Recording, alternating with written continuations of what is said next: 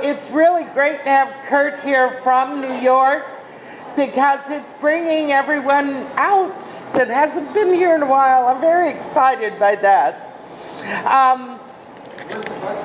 Where's the bus? Ken sold it. The neighbors, I guess, didn't like, you know, poetry in motion. Janet sold it. She gave it away. She did. Janet reasons. I'm sure she did, but it was great fun, and I'm glad we experienced it together. And I'm glad Kurt is here. Yeah. Hey, Kurt, where'd he go? Oh, there he is. Kurt Heyl is a native of Chicago, but he's been living in Brooklyn for the last 8 years, interspersed with his life in California and New Mexico. And he tells us it's odd to think that music was where I started. I don't find that odd at all. No, okay. No, music is poetry. Poetry is music. It's all intertwined in my brain. At 12 years old, he began to study and play the trombone, one of my favorite instruments, because it's written in the tenor clef, and that's where I sing. I love that.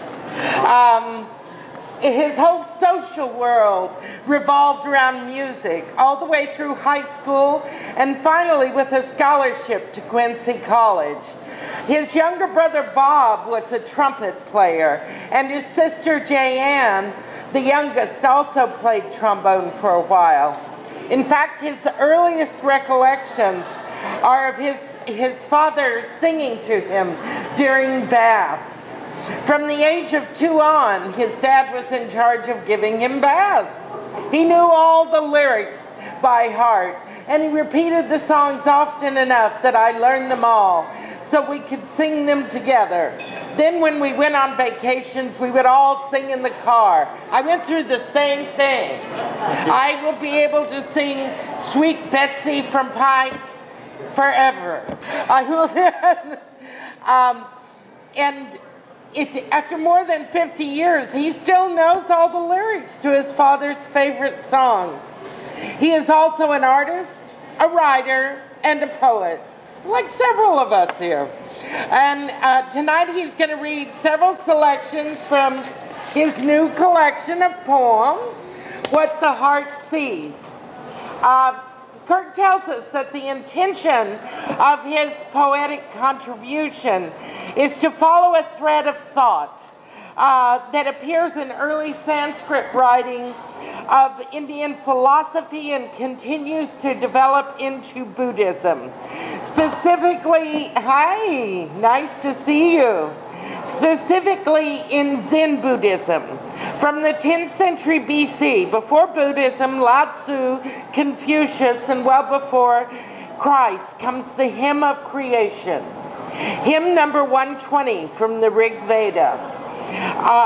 Kurt, as I've told you, was also a part of our poetic opening tour, and I am so happy to welcome him back. Mr. Kurt Heyl. Thank you, okay, of course I can't compete with Charcel and Charcel's voice, so I'll just do the best I can.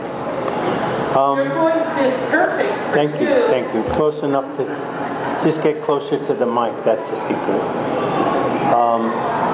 Okay, I was the videographer for the poetry tour and the co-pilot. And that's my claim to fame.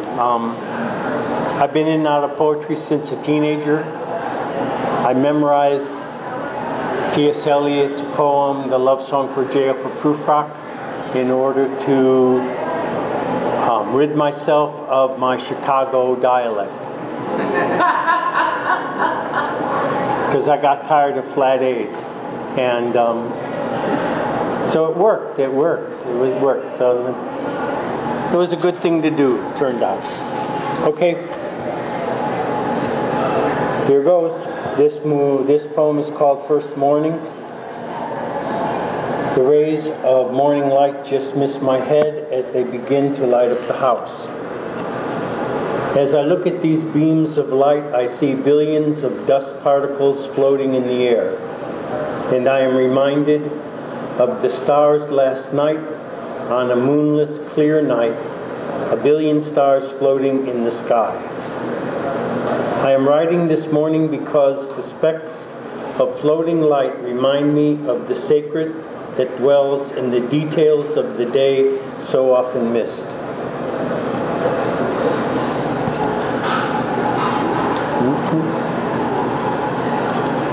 And this next poem is called Frost, Not Robber.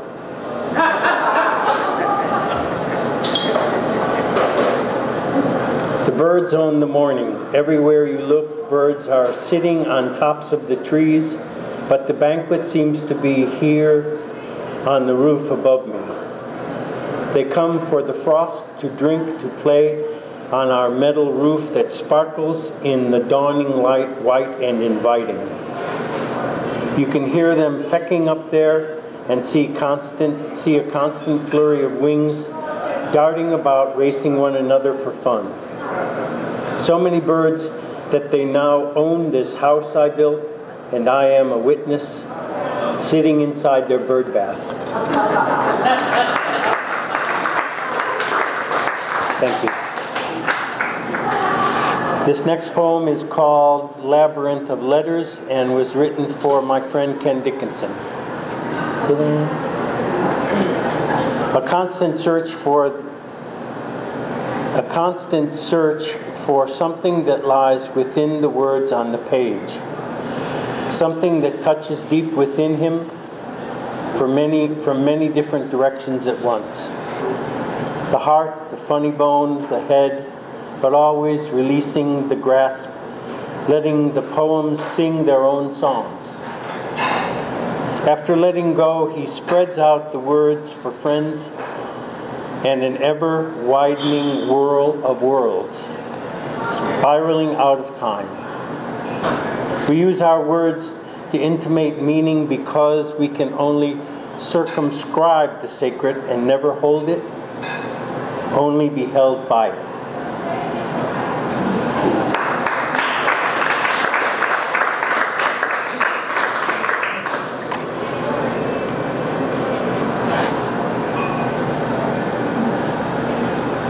This next poem is called Grandchildren for My Loving Wife Maureen. She's over here. So it's the symmetry of the reading. How can I write about this noise that seems unending as the war between Batman and Joker has taken over my room? What's there to understand? The things of the child will not be put away for many years.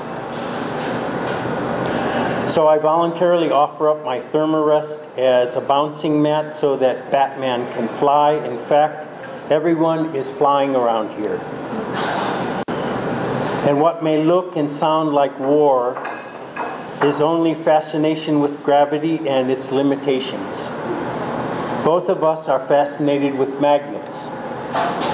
How the same two pieces of metal can at one time jump towards one another and then completely refuse to touch in the next moment.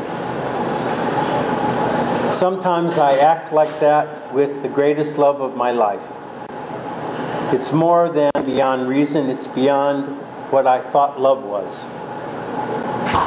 So I watch these impulses surge within and try not to let them manifest so that no one knows about these wild internal swings that bounce me about like Batman on a thermarest.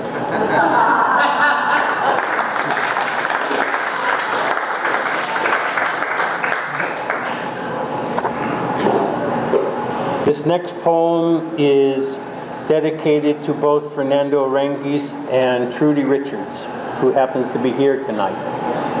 It's called Being. Let's talk about being. What is it? Can you put your finger on it? Ontology is the study of being, so it must be something. Being is a noun according to everything we know. And from Wikipedia, being is an extremely broad concept encompassing subjective and objective features of reality and existence. Anything that partakes in being is called a ...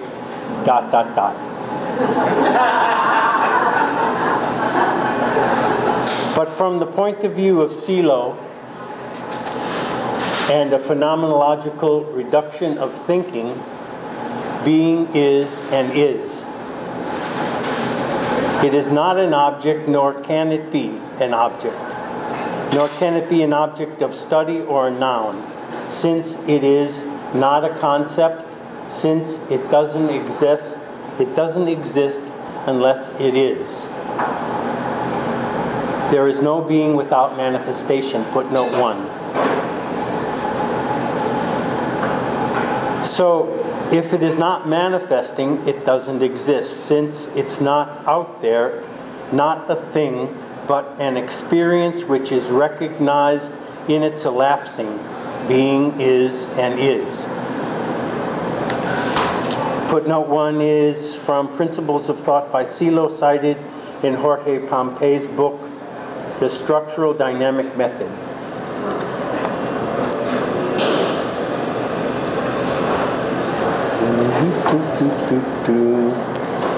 Next poem is called Face the Wall.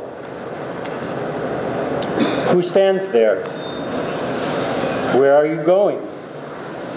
I can't move forward. Is there room behind you? Yes, but I'm concerned with the future. What about the present? The wall is my present. Could you be your own present? How could I be that? Ask yourself. Okay, I see I am not the wall. The wall only blocks my body. I am free to move inside once I can leave thought behind. The wall no longer matters, and from my heart I remember love. Life is lighter. I can move with ease. The wall reappears as that which is, because I am friends with myself and the wall. Now I feel the future is already here, and nothing, and the wall blocks nothing.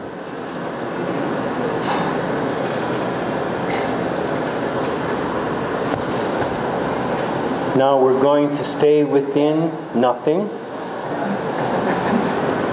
This is called a poem about nothing. Nothing is real important. Real important. A poem about nothing. As T.S. Eliot predicted in his quartets, I have searched and searched my whole life, and in the end, I found what I've already had all along, nothing. This burning need to know has finally revealed what my life's search has discovered, nothing. Not only can I not hold this void I've uncovered, but there is nothing there to hold. A life's work ends here with nothing. This may sound bad, but it's not. It's like coming to an open space after years in a dense jungle. Everything opens up, my head clears, and it is empty.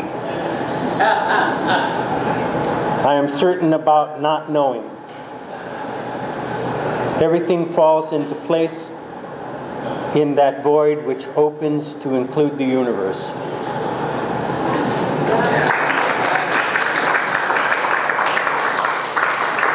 Thank you. I'll blush. I'm serious, I do. I'm blushing. It's a nice color. Yeah, thank you. Okay, Someone Else's Eliot for Bruce Renner. I saw it at a library sale packed in the poetry section. Even though I had my own copy at home in Brooklyn, it was hard to pass up, but I did. I didn't take it because I thought it would be good to share T.S. with others less fortunate that didn't have his collected poems. I always felt that underneath that stuffed shirt and pompous religiosity laid a searching soul not satisfied with the word as it was written, but reached past old forms like Rilke had done before him. Unlike Rilke, he quit in the middle of his life after completing his masterpiece of 4.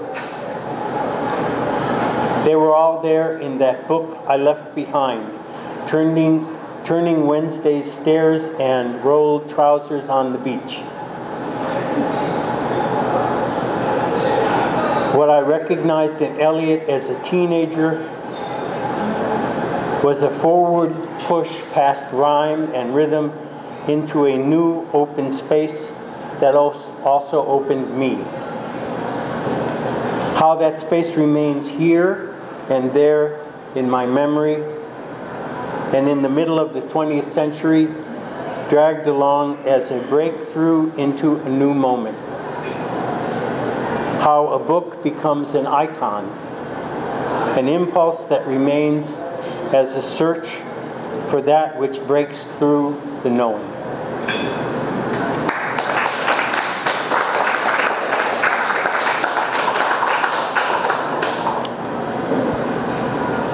This poem is called Illogical. While looking for my purpose, a principle occurs to me. If you pursue an end, you enchain yourself to suffering.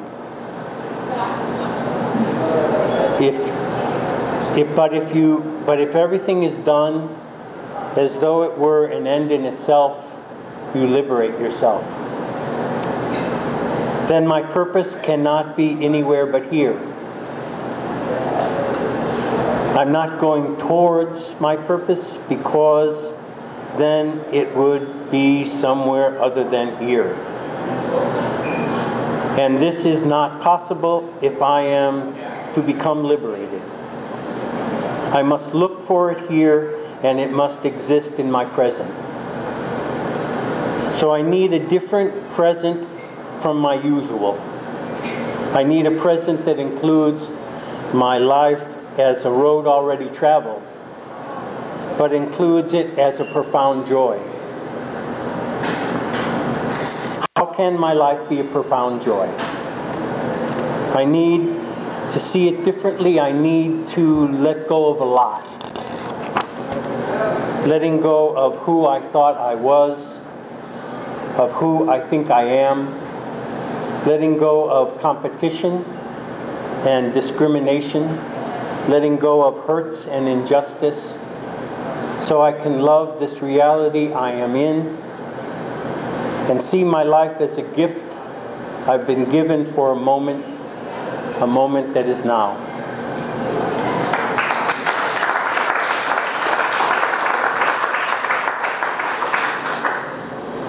This next poem was written out of loss. I was lost. And so the only thing I could think to do was to bang on the typewriter. Just bang and bang and bang and bang and bang and bang and bang and bang. And then after I'd gotten more or less 100 letters on the page, I looked at them and I found 2 words, sort of. One word and one sort of word. And it was Get High Diddy. And so that's the poem. That's the title of the poem. Get High Diddy. High Diddy. Yeah. It's not a word, but it was the closest thing I could find. I love it. To a word. Playing with randomness on the keyboard, I search for something recognizable which I can use as a jumping off point. You have to start somewhere, so I've chosen this place and this time to begin with Get High Diddy. What is this thought? What is behind this urge to write?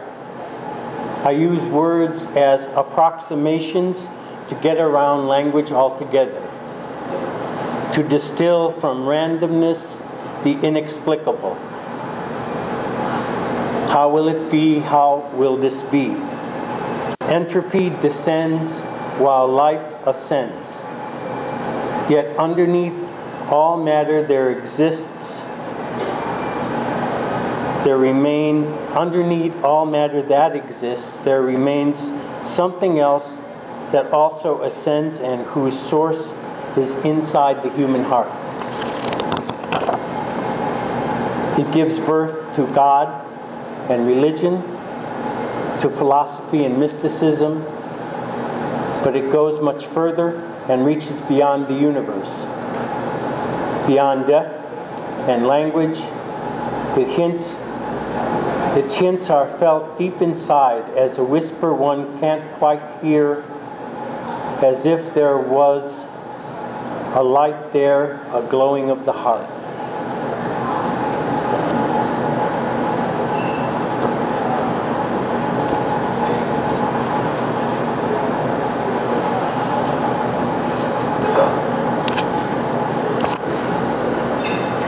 And I'd like to end with a poem called Writing Poems.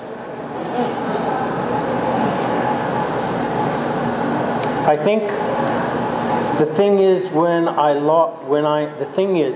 lost and there are no trees or bushes to ask, I am lost outside of time and space, which may sound strange, but it feels just empty. I too am empty. I begin scratching around with words, trying to find myself, trying to find where I am so I can work my way back. No, not back, but out into openness. Like opening the hand to let go, the words come slowly, and I watch carefully as they open me on the page before me. This is how the writing has worked, finding itself from nowhere to openness. I don't know where I'm going when I begin. I am too lost to even know I'm lost. I can only begin.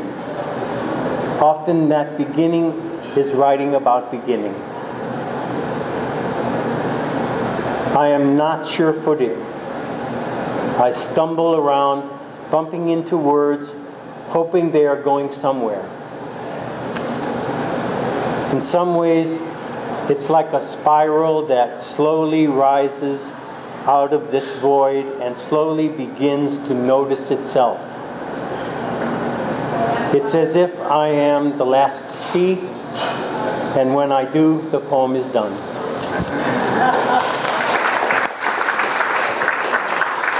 Thank you, thank you, thank you, thank you, thank you. Thank you, sir. Thank you. Wonderful. You did fabulous. Thank you. Is that a machine yours? No, it's just a mic. Oh, okay. That was wonderful. Let's give it up for Trudi.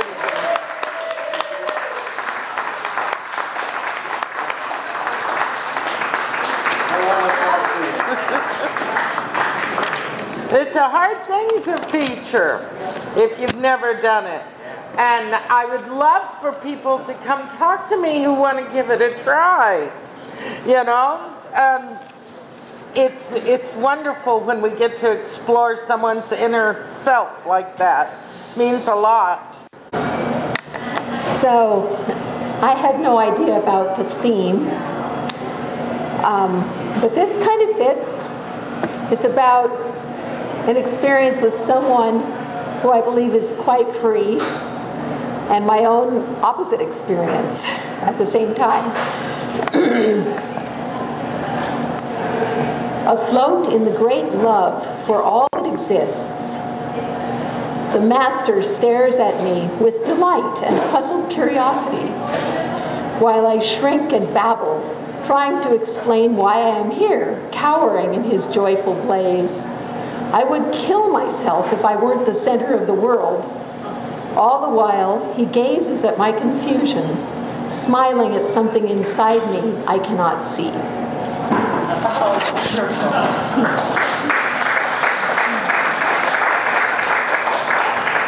And this one also is kind of a little bit about freedom from another point of view. It's called Falling into Play.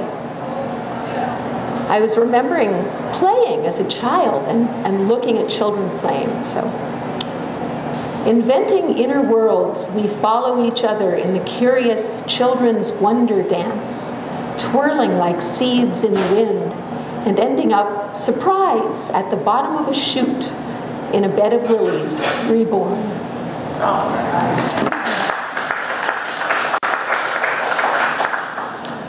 And this one is definitely about freedom. It's really amazing. It came out of a few lines from my journal that I was reading today, and then they developed into this long thing, which is my last poem. It's called Conundrum. The one who knew what was going on pointed out the obvious. Life is nothing but permanent enchainment, one thing to another, one thought to another, one feeling to another, one action to another. The way the wall is connected to the roof and the floor, which are connected to the ground and the air. And I am connected to you and you to me, and even if you die and disappear, I am connected to you and you to me by the spider silk of memory, and there's nowhere to go and nowhere to hide. And then he said, take a look inside. See if you can see the permanent form in action. See if you can see that which is not movement form. See if you can see that what is and what is not are the same. And finally, see if you can see in one and all the same. So I looked at the world, at the million things and thoughts and feelings and deeds, buzzing and flying and floating, squeaking and frothing, churning and rushing, each one apparently its own separate self, yet inexorably stuck to everything else, and said, impossible. But that was totally unsatisfactory. So I took a breath and looked again, looked into my heart, and for a moment saw that the permanent form in action is love. That what is not movement form is love. That what is and what is not is love. That in one and all is love. But that was yesterday when my little eye was not looking. Today, again, I am blind. And so I ask, may we all be steeped in love. May love be distilled in our hearts. May we live, eat, breathe, sleep, think, feel, and act in love. May everything we do be love. May the little I swoon away in the unbearable sweetness of love. May love be all. Oh, yeah.